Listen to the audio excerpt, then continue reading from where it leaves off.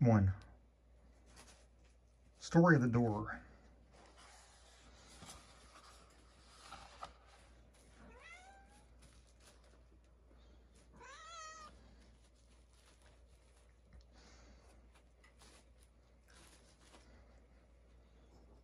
Mr. Utterson, the lawyer, was a man of rugged countenance that was never lighted by a smile, cold, scant, and embarrassed in discourse, backward in sentiment, lean, long, dusty, dreary, and somehow lovable. At friendly meetings, when wine was to his taste, something eminently human beaconed from his eye. Something, indeed, which never found its way into his talk.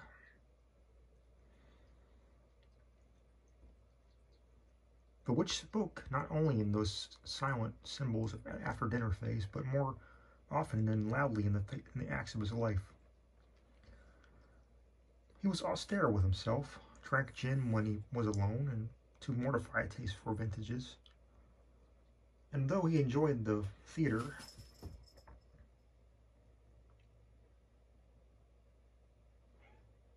had not crossed the doors of one for 20 years.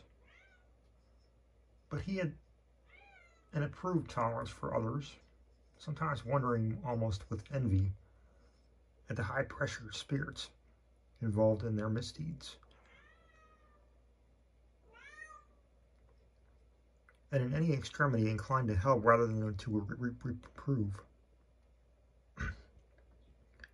I incline to Cain's heresy, he used to say quaintly. I let my brother go to the devil in his own way. In this character, it was frequently his fortune to be the last reputable acquaintance and the last good influence and the last downgoing men. And to those such as these, so long as they came about his chambers, he never remarked a shade of change in his demeanor. No doubt the feat was easy to Mr. Utterson, for he was undemonstrative at best, and even his friendship seemed to be founded in a similar catholicity.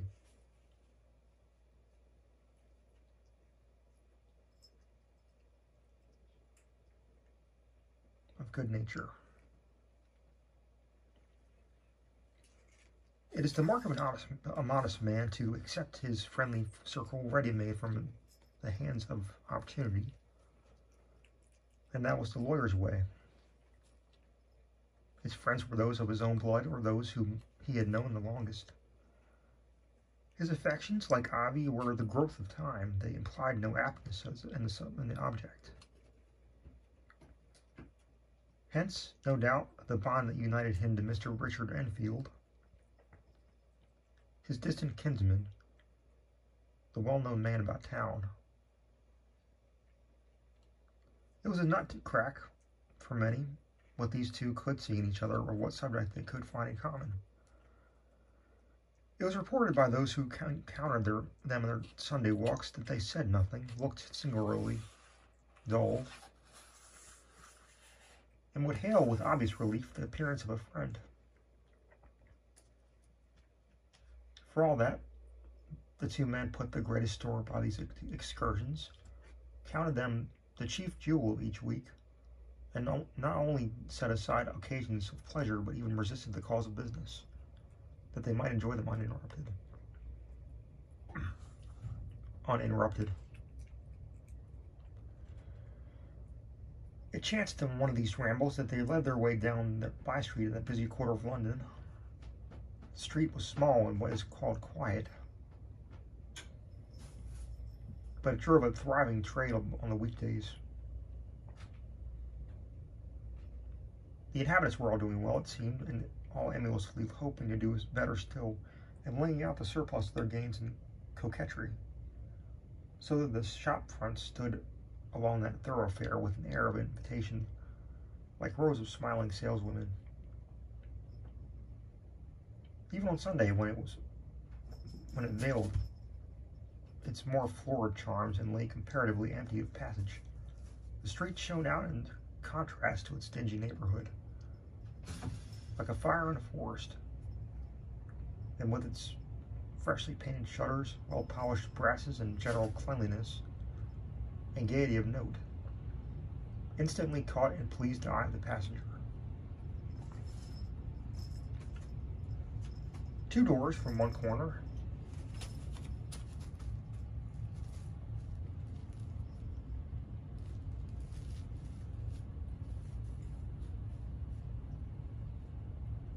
On the left hand, going east, the line was broken by the entry of a court, and just at that point, a certain sinister block of building thrust forward its gable in the street.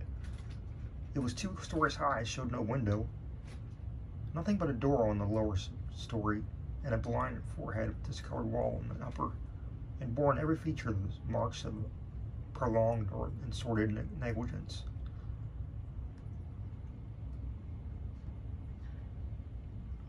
The door, which was equipped with neither bell nor knocker, was blistered and disdained.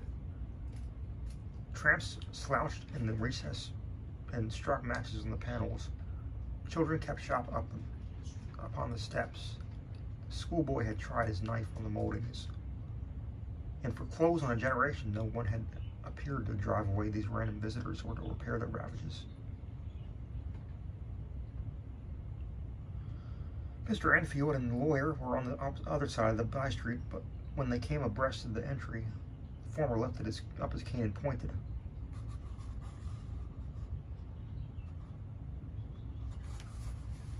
Did you ever remark that door? He asked when his companion had replied in the affirmative. It is connected with my mind, added he, with a very odd story. Indeed, said Mr. Utterson with a slight change of voice. And what was that?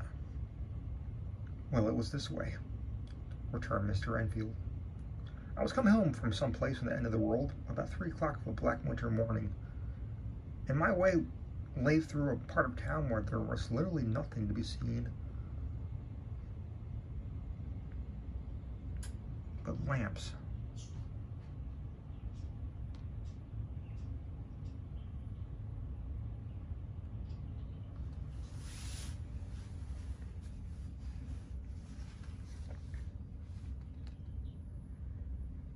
Street after street, and all the folk asleep. Street after street, all lighted up as if for a procession, and all empty as church. Till at last I got into that state of mind where a man listens and listens and begins to long for the sight of a policeman.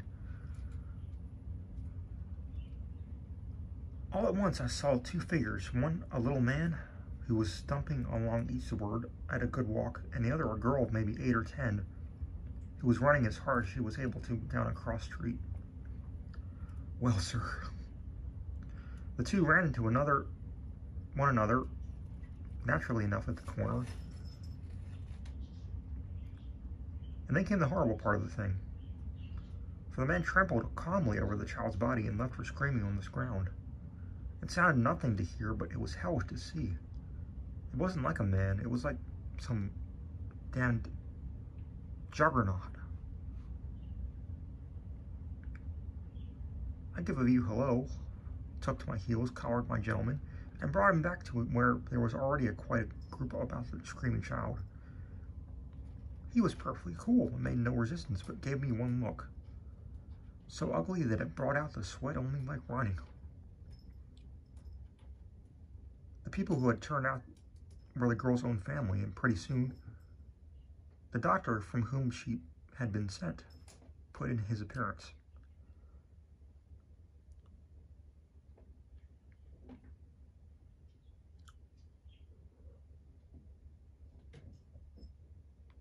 Well, the child was not much the worse, more frightened according to the sawbones.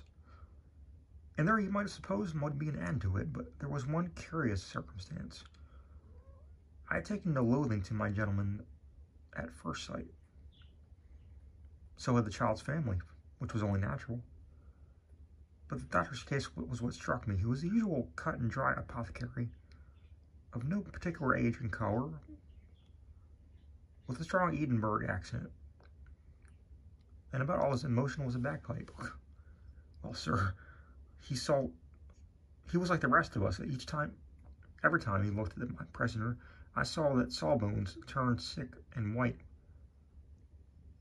with the desire to kill him. I knew what was in his mind, just as he knew what was in mine, and killing being out of the question, we did the next best. We told the man we could and would make a scandal out of this, as should make his name stink from one end of London to the other. And if he had any friends or any credit, we undertook that he should lose them. And all the time we were pitching it in red hot. We were keeping the women off him as best we could, for they were like wild as harpies. I never saw a circle of such hateful faces, and there was a man in the middle with a kind of black, sneering coolness. Frightened, too. I could see that, but carrying off it like, sir, really, like Satan. If you choose to make capital out of this accident, said he, I am naturally helpless. No gentleman but wishes to avoid a scene, says he. Name your figure. Well, we screwed him up to about £100 for the child's family.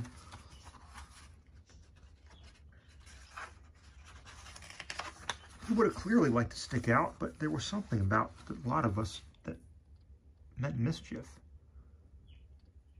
And at last he struck. The next thing was to get the money. And where do you think he carried us but to that place with the door?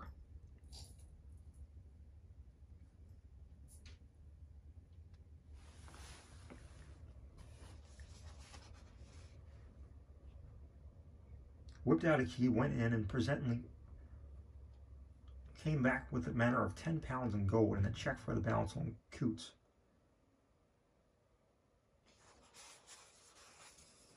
Drawn payable to bearer and signed with a name that I can't mention, though it is one of the points of my story, but it was a name at least very well known and often printed. The figure was stiff, but the signature was good for more than that. It was only genuine.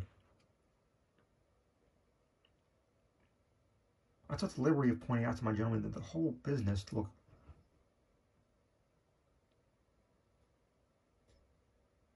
apocryphal. That a man does not, in real life, walk into a cellar door at 4 in the morning and come out of it with another man's check for close upon £100. But he was quite easy in sneering. Set your mind at rest, says he. I will stay with you till the bank's open and cash the check myself. So we all set off, the doctor and the child's father, and the friend and myself, and passed the rest of the night in my chambers. And the next day, when we had breakfast, went into a body to the bank.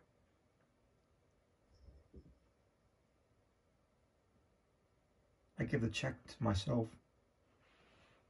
and he said that every reason I should believe it was a forgery, not a bit of it. The check was genuine. Tut, tut, said Mr. Utterson. I see you feel as I do, said Mr. Enfield. Yes, it's a bad story, for my man was a fellow that nobody could have to do with it, a really damnable man. And the person who drew the check was the very pink of the proprieties. Celebrated, too, and what makes it worse, one of your fellows who do what they call good. Blackmail, I suppose, an honest man paying through the nose from some of the capers of his youth. Blackmail house, what I call that place with the door, in consequence. Though even that, you know, is far from explaining all, he added, with words fell into a vein of musing. From this he recalled my Mr. Utterson asking rather suddenly, and you don't know if the drawer of the check lives there?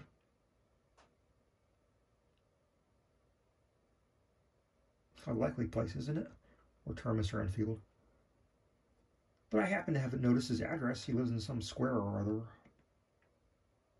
And you never asked about the place with the door? Said Mr. Utterson.